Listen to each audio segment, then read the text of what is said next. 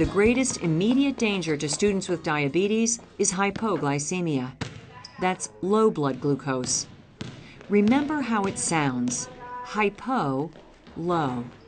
The other thing you need to remember is that many times hypoglycemia cannot always be prevented. Be alert for a range of possible signs that something's wrong. Different students can have different symptoms. They may be lethargic or irritable. They may feel weak or unable to think straight. They may be combative, and they may start sweating. Hypoglycemia can come on suddenly without warning.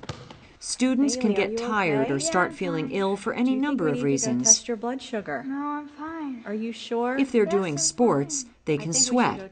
But if they've got diabetes, you need to watch for any change in behavior or appearance.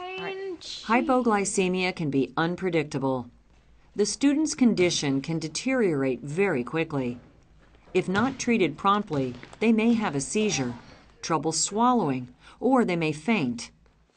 Be familiar with the student's low symptoms and treatment as contained in the Diabetes Medical Management Plan, and know where to find the student's low blood glucose supplies.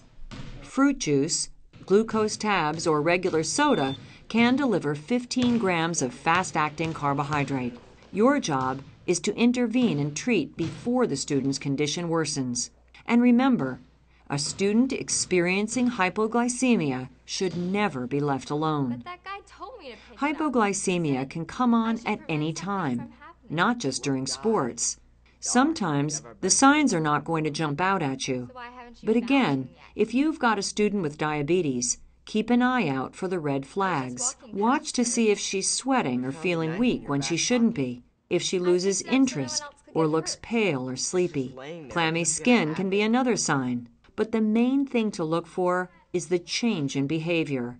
A minute ago, the student was focused and looked fine. Very suddenly, though, she's lost interest, and she looks just out of it. You have your meter in your purse? It's in my locker, but I'll be okay. Stay right there. I'm going to get you some juice. Hypoglycemia can sometimes affect the way people think. So don't expect the student to know what's happening, or even be cooperative.